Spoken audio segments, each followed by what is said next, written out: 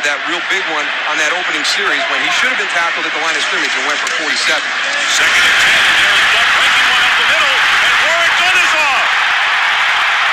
And they're not going to catch it. Warrick Dunn, no flags down in the end zone for the touchdown. So we're about halfway, a little more than halfway perhaps, through this first quarter, and we have had 3 long plays and 3 touchdowns. That was a 62-yard scamper by Warrick Dunn.